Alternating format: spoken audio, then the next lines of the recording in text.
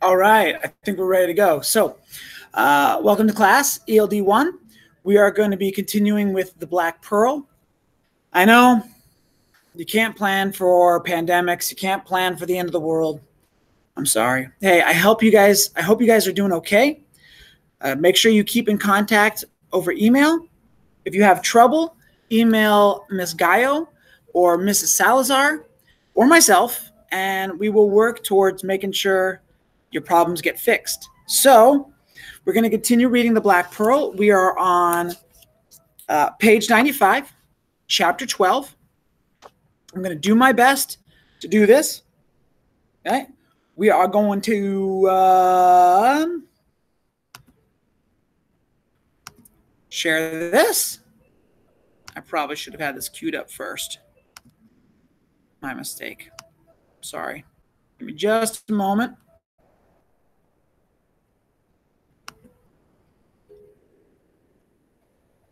Almost there.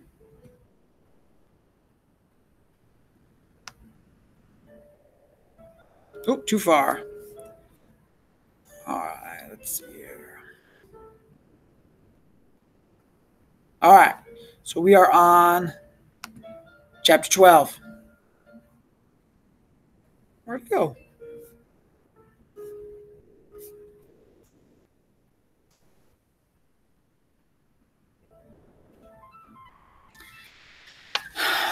Among the 32 men of the Salazar fleet driven on the rocks of Punta Maldonado, only one survived, the Sevillano. On the fourth day after the storm, services were held for our dead. The church again was decorated with flowers and filled with people from the town and the hills, and many who would not find a place stood outside. How strange, everyone said, that in less than a month, the two greatest happenings in all the history of La Paz had taken place. First, it was the finding of the Great Pearl. Then, it was the coming of the great storm that wrecked the fleet and drowned so many. Nobody could put what he thought into words. But there were those who felt that the two happenings were joined together in some mysterious way. Of these, I was one. And as I knelt beside my mother, Father Gallardo spoke on that sad morning. I listened with only half my heart to what he said. My eyes were fixed upon the Madonna. She stood in her niche, all dressed in white, and on her face was a smile, the sweet smile that I often had seen before. She looked out at the kneeling mourners, smiling as if nothing ever had happened to the fleet and its men on the rocks of Punta Maldonado. Father Gallardo was speaking to my father and his generous gift to the church, especially the gift of the beautiful pearl. At that moment, a ray of light fell through a window full upon the Madonna. It shone upon the pearl she held in her hand and set it aglow. And as I gazed at the pearl, I began to wonder for the first time why such a magnificent gift had not protected my father against the storm. I wondered about this as I filed out of the church with the others, and as I stood in the plaza and talked to some of my friends, and when the Sevillano came up to me, put his hand on my shoulder. I was still wondering why the Madonna and her pearl had failed to stay the coming of the storm. The big pearl of heaven, the Sevillano said, did not bring us luck. Always before I had paid no heed to his scoffings, but now his words somehow echoed what I was thinking, and yet I drew myself up and spoke to him sharply. The pearl brought you luck, I said, or else you would not be here among the living. It was not the pearl, he said. I am here because I am a good swimmer. While we stood there, now saying little to each other, I saw at a distance the old man walking quietly up and down. He kept casting a glance over the departing throng and toward the church, but never at me, as if he did not know that I was there. And yet, when I left the Sevillano, I heard the steps and turned to see him not 3 feet away. I'll tell you this once more, the old man said. The pearl belongs to Monte Diablo, and I tell you because it's you who found the pearl.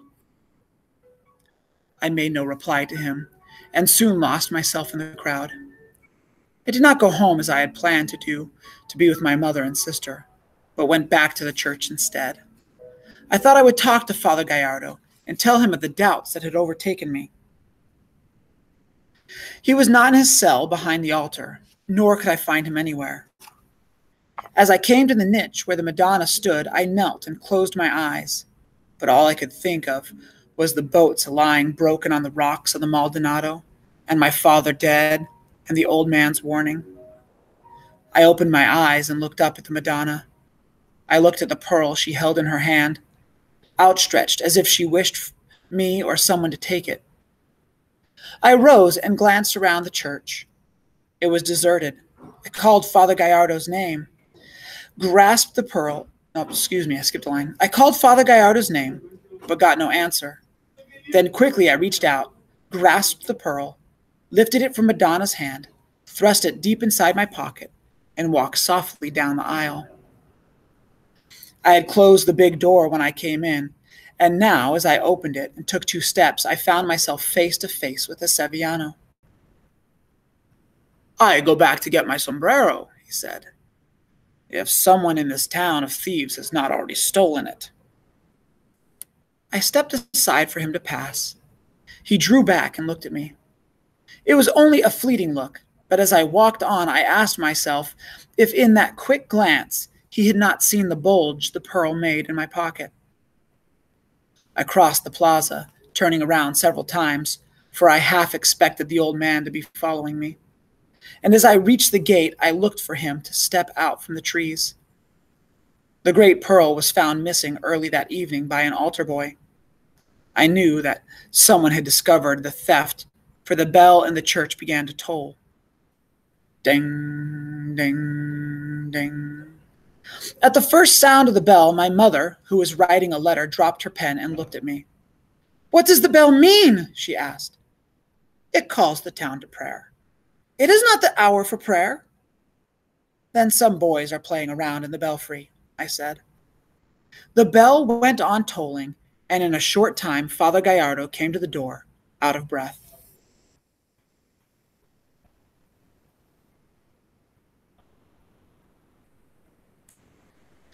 "The pearl is gone!" he cried. "Gone!" "Gone?" I asked. "Stolen!"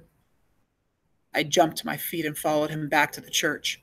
People were gathering outside. He led me down the aisle and pointed to the niche where the Madonna stood with her hand held out, empty. A crowd had followed us, and there were many ideas about who had stolen the great pearl. Someone said that an Indian she knew had stolen it. Another said he had seen a strange man running away from the church. As I listened, and the women wept, and Father Gallardo wrung his hands, it was on my tongue to say, "I have the pearl. It is in my room, hidden under my pillow. Wait, and I will get it." Then I thought of the wrecked ships at the Maldonado, and again I heard the old man's voice, as clear as if he were there in the church beside me, speaking his solemn admonition. I slipped away and went home, and after supper, with the pearl hidden in my shirt, I went down to the beach, taking a roundabout path so as to not be seen. I searched until I found a boat that belonged to a man I knew. It was not a boat for a swift voyage, being too large for me to handle well, but there were no others. When the moon came up, I started for the lagoon where the Monte Diablo lived, or where the old man said he lived, and I now half believe to be the truth. All right, end of chapter 12. So, let's see here. Let's see if we can do a little bit of review here. I've got this one queued up. So let's share this here.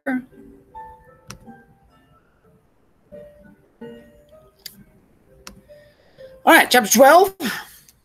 But there were those who felt that the two happenings were joined together in some mysterious way. So, as we have talked about many times, does the Monte Diablo actually have power? Does stealing the pearl from the Monte Diablo mean you are cursed? Did finding the pearl and the storm just happen to happen at the same time? Is it coincidence? Or are these events actually connected? Are they two separate things, or is it really kind of one thing? So that's the question that's going on here. All right. To say stay means, stop.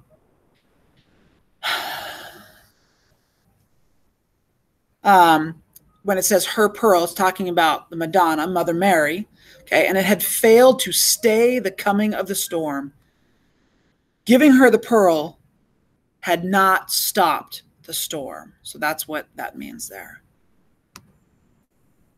Sombrero, if you don't speak Spanish, you might not know, but sombrero is a hat. So the Sevillano comes back into the church right after Ramon steals the pearl, and the Sevillano goes, I wonder where my hat is. Hopefully someone hasn't stolen it.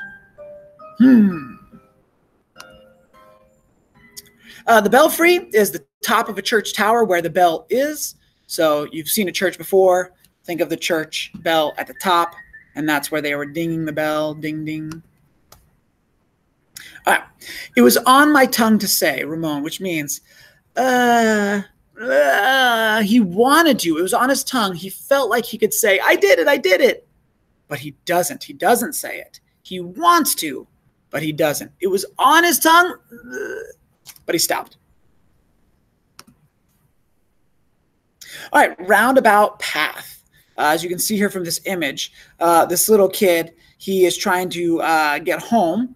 And you can see he goes all over the place. It's a very roundabout path. Instead of just going straight, you kind of meander and wander and twist and turn. All right. So, you guys, strange times. I hope you enjoyed chapter 12. And we will do this again at another time. So, let's try this. Stop presenting. You should see me. All right. Check in every day with all of your teachers on Google Classroom. All right, you guys, stay safe. Take care. Bye.